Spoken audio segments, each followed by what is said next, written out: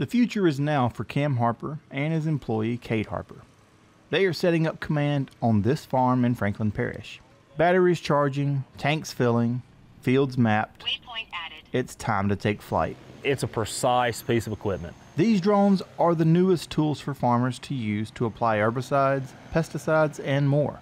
Today they're treating a field that's too wet for a tractor. It's been wet when it shouldn't have been for farmers who are trying to get in their fields and spray. That takes the tractor and the highboy out. It's either a plane or now a drone that can do it. Harper says this has been the story since he started the business 5 months ago. Though his aerial approach is not new, Harper believes it does have a place in the market. The air tractor has been a vital part of farming, agriculture, especially in our area, for years and years and years, and it's not going to go anywhere. The air tractor has its place here just like the drone has its place in certain niches. Maybe you're like this farmer who farms next to a break with tree lines all around it, 3 houses and power lines.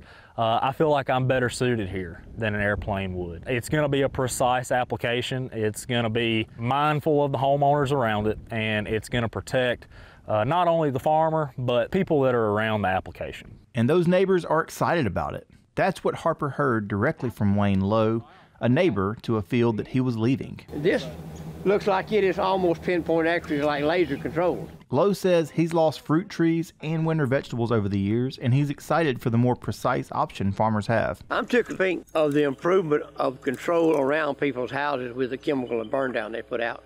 And it would be great for putting out fertilizer around people's houses. That precision is the selling point, but Harper was slow to take credit for that. The farmer's got certain requirements that he wants for his application. I input those into the system. I map the field out, tell the drone how much to spray, what to spray. Once it uploads to the drone, it knows that and it pretty much does it. There's very little interaction with me controlling the drone after that. There is a trade-off with these drones: speed.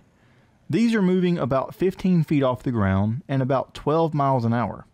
These two drones can cover about 200 acres a day. You know, that's less than what a tractor's going to get. That's much less than what an airplane's going to get. But I believe you're paying for a different product and a specialty product.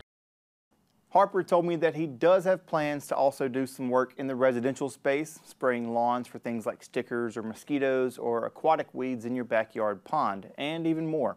To learn about Macon Ridge Specialty Drone Services, head over to our website at twilatv.org. And Avery, I've been a big fan of my cute little drone. I feel like it's a cute little drone after seeing these guys. I need to stop you there because not only is he a big fan, he is a drone nerd. I love them. I think they're the coolest thing ever. People ask me about all the camera toys that we get to play with doing this job. And That's your favorite. Toys. Toys is a strong term. It's a tool. They're It's a tool. tools. But this looks like a toy. This guy, not a toy. Yeah, that thing is huge, and it just blew my mind. I thought I knew everything about drones. Not everything. I don't know everything about drones. But I thought I had a pretty good grasp of drones. But that is a game changer. And just seeing them work in the field, it was just mind-blowing. Just how efficient they are, how... I mean, they fly 15 feet off the ground, and the application is really solid. It goes around light poles and just... It's all the cool things I've seen in this, except in the middle of a field in Franklin Parish, and it's like the future is here. For a moment, Carl, did you consider a career change? I did. I was like, Cam, do you need any workers in South Louisiana? But I did see. I know there are other farmers that are already picking this up, and he's talking about working with farmers to one, get them the drones, and he's a provider now for DJI. On the ag side, but two, to help service farmers and like, hey, I've walked through this. I know the headaches you're going to run into on your farm, getting all this stuff calibrated and stuff. So he's trying to partner with farmers to put these tools in their hands also. So it's really cool. So he may not need me to help him here in South Louisiana, but it was very tempting because it's just the technology is just so cool to see it in the field. And I was like, man, I could see myself doing this because it's fun. It's definitely an interesting growing side of technology. Thank you very much, Carl Wiggers.